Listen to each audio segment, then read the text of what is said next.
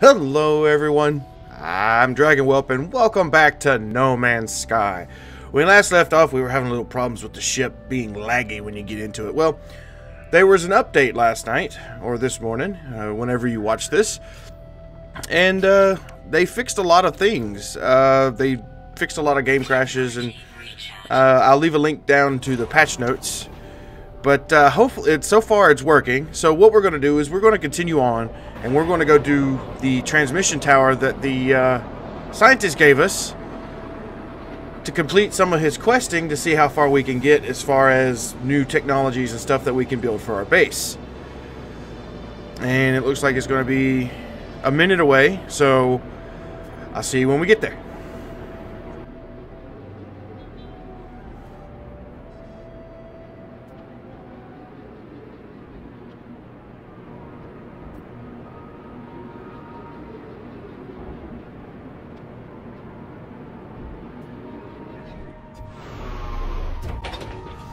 Here we are. Oh boy.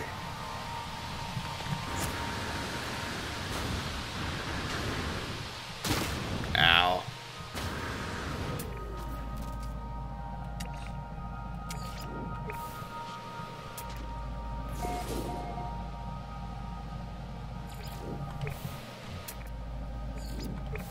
Okay, apparently I've scanned everything over here.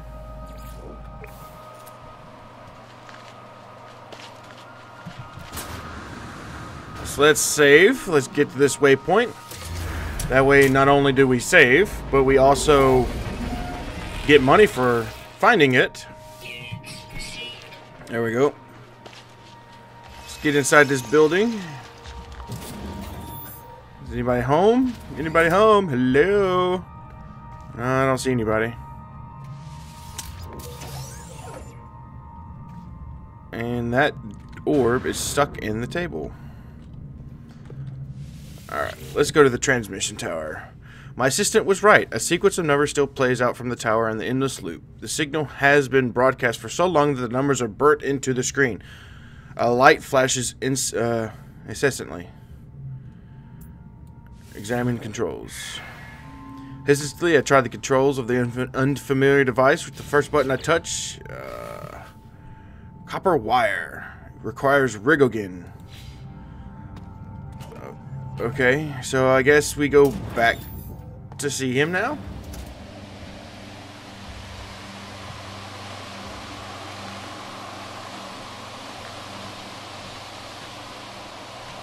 Wonder where we find this rigogen.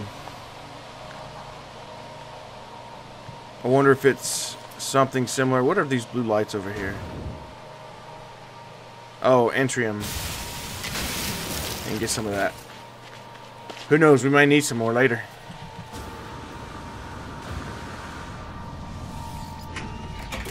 Yeah, it feels so good not having that massive lag spike when you enter your ship. So, let's head back to base. If I can find it. There we go.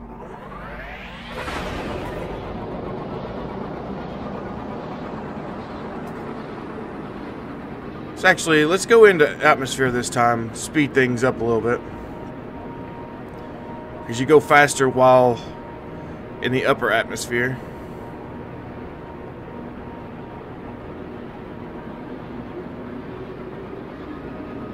Oh yeah, a lot faster.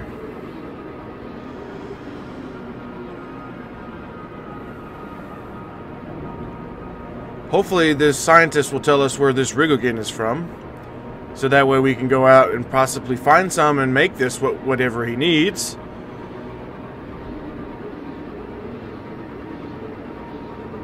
And I like the location of this base. It's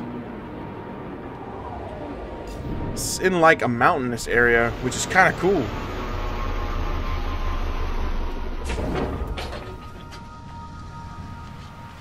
I wonder if I can make myself a landing pad and learn to land on it. That would be awesome too.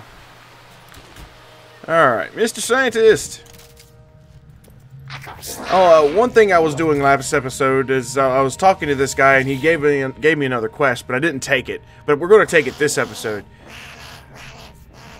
It says I need to make your way to a nearby abandoned building. When you reach the abandoned terminal, Uploaded schematics to me. With a storage container, you'll have more space for more items. Alright. A growing base needs good inventory storage. I asked my builder to provide a design, but instead they offer me a shortcut. If I travel to an abandoned building nearby, I should be able to salvage the plans for suitable storage container module. I will investigate. Coordinates have been added to my map. Alright. Let's go up and talk to our scientist. See if we did his thing and see what he can give us.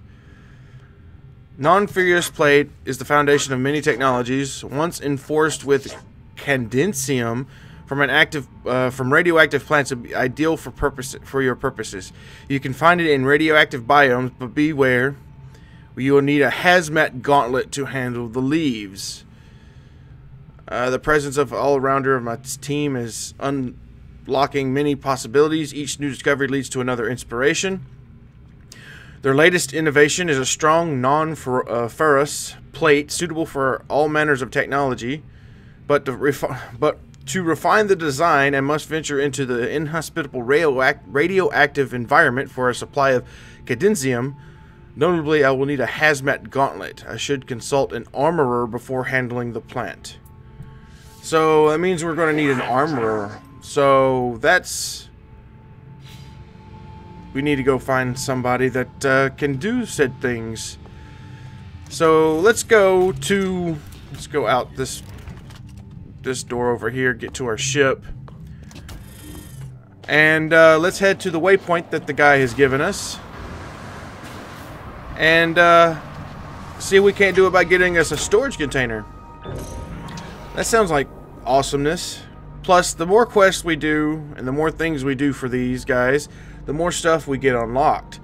And once we get all this stuff unlocked, or get a good majority of it unlocked, there may be a possibility that we get things that we need to further improve our own ventures. Come on. Did I hit the island? Yeah, I did.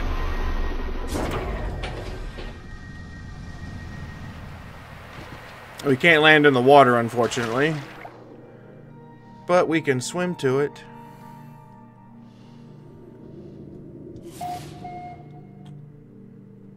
And yeah, there was an update, in the update that happened today or yesterday.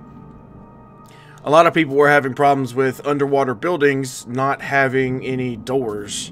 So they couldn't actually get into it to save or complete the quests. They have fixed that.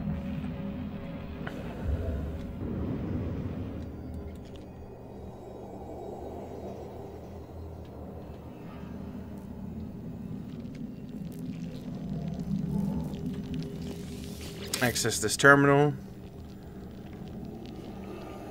Analyze schematics. Yes.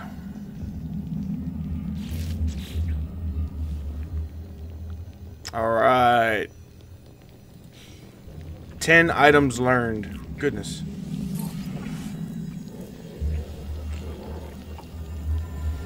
Yep, we need to head back to the surface. Like super fast. We're gonna drown if we don't. There we go.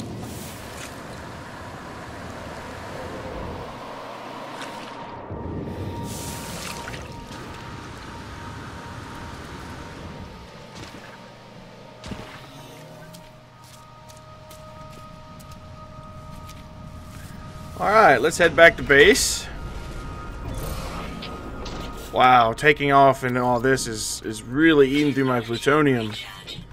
We may have to go farming. I'll go do a lot of farming off camera for it, but at least this was close by.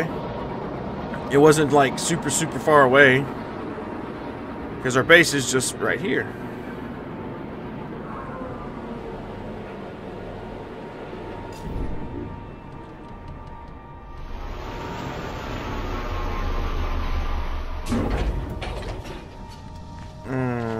Alright. Well, good thing I put this door over here, so that way we can enter from this side as well. Hello! There's no need to build a giant generator when the individual batteries will meet all our requirements. Ask a scientist about volatile cells. They're compact, portable, and powerful. Bring me one and I'll incorporate into weapons terminal design. Yeah, that's exactly what we need. Though they never complain, I know my builder would enjoy a large team to work with. They have made it quite clear they prefer company. I will raise the issue with my suspicions are confirmed.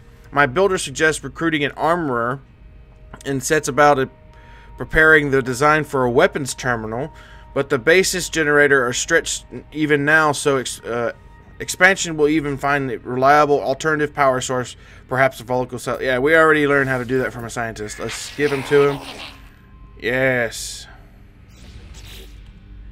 We now learned how to do a weapons terminal. Yes.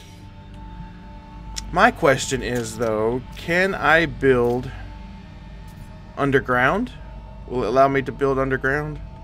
No, I guess not. I can build upwards, though. Uh-oh. Press F. There we go. There's... Incoming storm. So let's get a ladder going in here.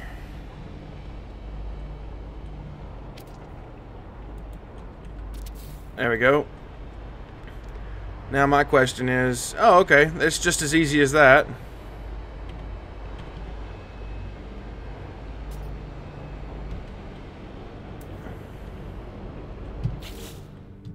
Oh, and we need also upload this. Okay. So it's like if we're coming from the bottom floor and we want to get off at the scientist room, we just turn around and, well, jump off, I guess. Or jetpack up, that works too.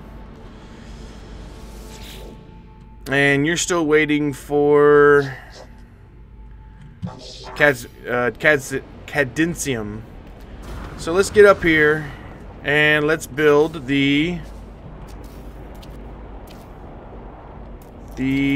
specialist terminal, the weapons terminal, and we're all going to have them all on the same wall, so that way there's no question of where they are in the room versus where the ladder is.